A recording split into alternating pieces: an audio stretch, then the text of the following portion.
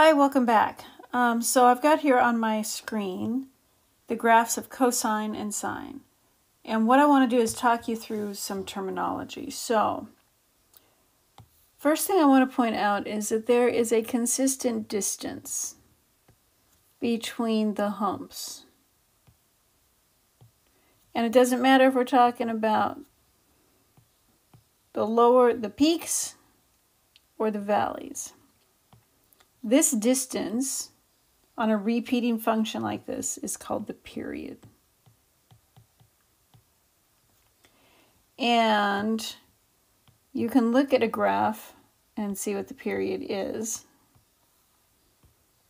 And later we'll learn how to look at an equation for a shifted or adjusted or transformed function and know what the period is. But for both sine and cosine in their natural forms, the period is 2 pi. What that means is that the cosine of an angle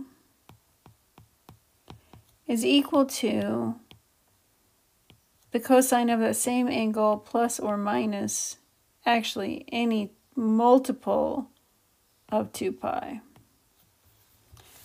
And the same thing is true for sine.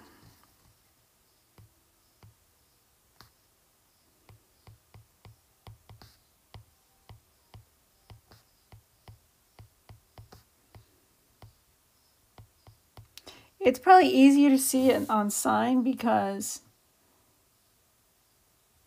every 2 pi, actually every pi, the function goes through 0. So that's the other thing I want you to notice, is notice that there are 2 x-intercepts per period.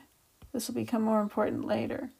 But for both sine and cosine, the function crosses through 0 twice in each period.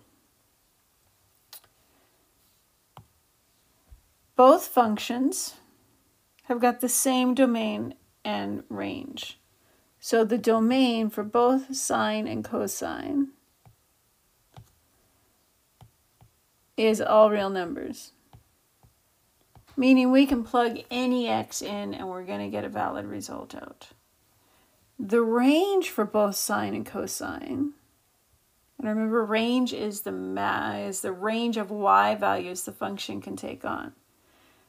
The range is -1 to 1. Okay.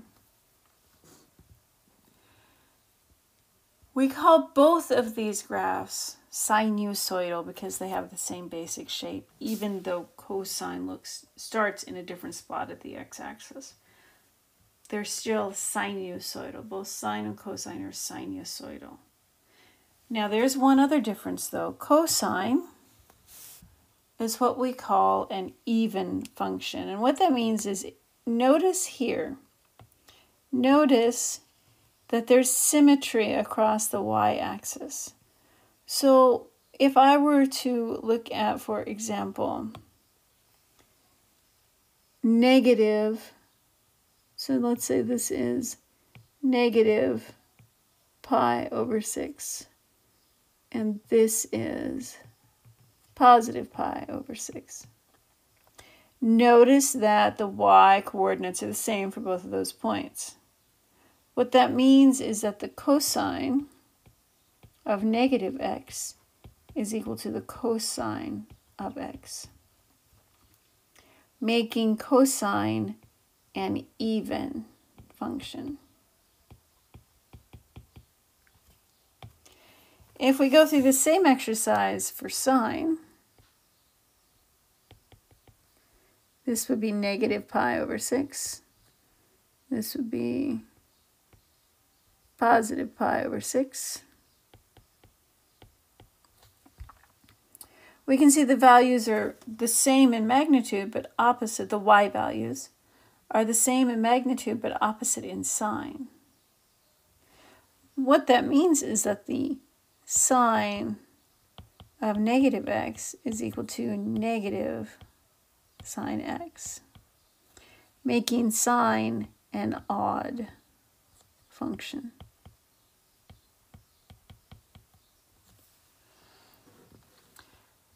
Now remember, last chapter we discovered that the cosine of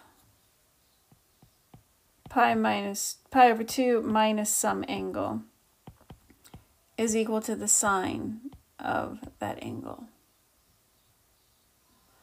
We can rewrite this to say that the sine of theta is equal to the cosine of theta minus pi over 2. If you remember your transformations, this suggests that we can shift that the cosine function is really the sine function shifted pi over 2 units, or rather the sine function is really the cosine function shifted left pi over 2 units. And in fact, that is the truth. That is the relationship between these two curves. Okay, so this is pretty much all you need to know about the graphs of sine and cosine. We'll come back in a couple of minutes. We'll come back with the next video and talk about the relationship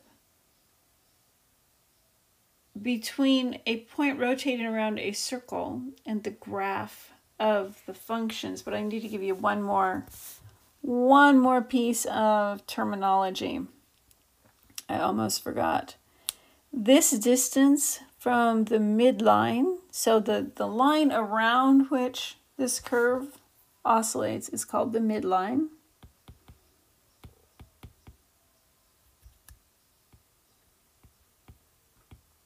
For a natural sine and cosine, the midline is, of course, the line y equals 0, and the midline is a line. So we want to write the equation of a line whenever we're talking about the midline.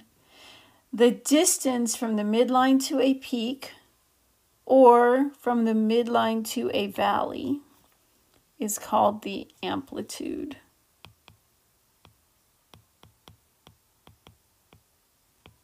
And for both for natural sine and natural cosine, the amplitude is 1.